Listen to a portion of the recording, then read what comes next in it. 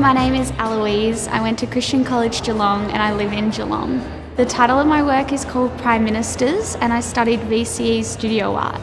My work looks at the lack of representation of female leadership in our country.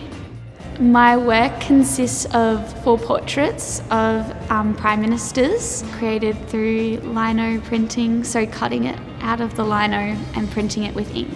I was inspired by Margaret Preston, who is also an Australian lino printer. My artwork consists of Julia Gillard, former Prime Minister, looking into the future, and all the other male Prime Ministers looking at the past. I would say pick a topic that really interests you, but also you can branch out on and explore different techniques and materials, but something you're very passionate about. I've really enjoyed being a part of the Future Creatives of 2023.